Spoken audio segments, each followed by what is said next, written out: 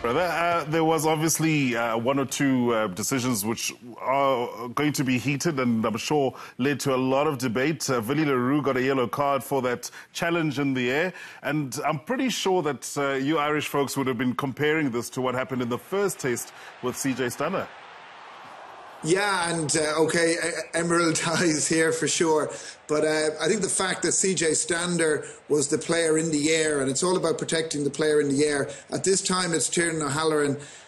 Look, my personal view was Hanyani le Roux he wasn't looking at the player at Tiernan O'Halloran, but I'm sure he knew where he was. He jumped laterally rather than straight up vertically. With one hand, if you look at that, the way he jumps, that isn't to go straight up in the air and catch a ball, in my opinion. I know a lot of referees are now, it's about how badly the injury is, and if O'Halloran had stayed down a bit longer, it probably would have been a red card, which is not the right way around it. Look, we know le Roux is a very fair player as well, but I think on that occasion, if you're to... Well, personally, the CJ Stander one I thought was borderline because he was the actual player in the air. Yeah. The big thing we got to look at is protecting the players when they do jump in the air, like O'Halloran did. And for me, yeah, it was a red card, as much as you don't want to see a red card given that early in a test match. Wally, Bobs, yeah, you had a 69% of ball possession throughout the game. Bit worried about not converting that into points? Yeah, well, that's the difference, isn't it? When you want to win against the big teams in the Southern Hemisphere, you've got to be able to convert your opportunities. And we certainly made the opportunities. I think it was something like 6 line breaks to 1 or 2. And, yeah, there was a couple of big opportunities there. Luke Marshall in particular, when he had a beautiful break, but just forcing his pass forward. And, of course, there was that pass from Paddy Jackson and the acrobatics from Taft de Klerk. I thought he was... absolutely outstanding how the shortest man on the pitch, I think, including the Irish players, managed to just get up there and catch that ball. But there were so many other ways they could have finished that off with a dink through, someone running a hard line. If the ball had just gone through hands, I think they'd have scored. So I think for Ireland, they've got to sort of convert those chances if you want to go and win. And, you know, you talk about red cards. The home team is always going to get some decisions from the referee. That's the way of the game, just like we would have got when South Africa toured here in Dublin. Oh, don't talk about it. A lot of people Don't talk about it. Don't talk about it. Quick tap and go. So, you know, when you're playing away, you've got to take it that you got to be that much better as well, because decisions should go with the home team and the home crowd as they normally do. Shimi, I actually want to bring you in here because we seem to be debating more about what injury could occur to a player rather than the intent of the player who's contesting.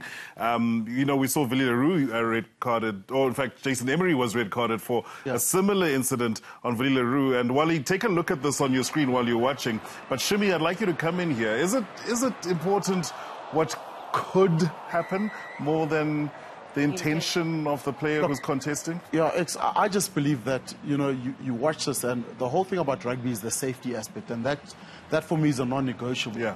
You do this and kids see that and these guys get away with it, then what happens is it happens at schoolboy rugby and at lower levels also. And you don't want that. Then they're serious. I mean, these guys are professional athletes. They'll survive these kind of knocks. A guy playing club rugby or some other sort of rugby won't. And, you know, I agree with them in terms of the Willie le Roux. I think that they got that wrong, and we'll look at it again. But we definitely got that wrong. And for me, it's forget about the intention or what happens with it. If a player's in the air and he's handled dangerously, then it's a red card. Until something serious happens, we've got to knock it out the game. So we change... sorry. Do you think it should be a red card all the time then? If there's a contest in the air and someone lands...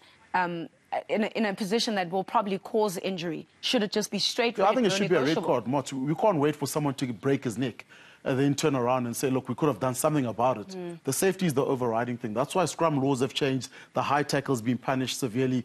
You know, all the stories about concussion now, all of that. So rugby's got to be safe. You don't go out there to get, you know, sort of not even career, I mean, physical disabilities from rugby. It's a game that's meant to be played, and if it's not going to be safe, then you've got to get it out the game. Wally, jump in here if you agree or disagree with the gents, because, you know, obviously injury and trying to mitigate that is key. It's crucial. Yeah, well, that was the worst case again. That was phenomenally bad, and I'm not sure who was a red card given for that. There certainly should have been. I can't see if that isn't a red card. I don't know what is.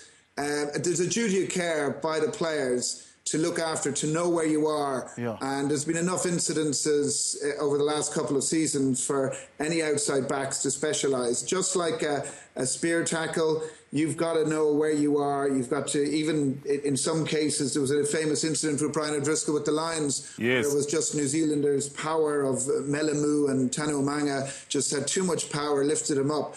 Nowadays, it's a case of, since then, you've got to realise that power. And even though there's no intent there, you've got to actually, it's up to you to make sure the other player lands safely, like a spear tackle, and it's even more so up in the air. I thought Glenn Jackson actually was, I think he's a great referee, and great to see players who played at the top level coming in and refereeing, but I thought he had a very poor decision when he said, he kept sort of insinuating he lands on his shoulder, doesn't he, as if he just didn't want to make that big red card decision. And the TMO went along with it, and it was a very fine line between neck and shoulder, and in any case you can come down your shoulder and do a pretty serious injury in any case. Yeah. And we're not saying that players do it intentionally. It's just the awareness to know that chances are, do I have a realistic chance of getting this ball? No, I don't. Get out of it, let the guy land safely, make the tackle, and back your defensive structures.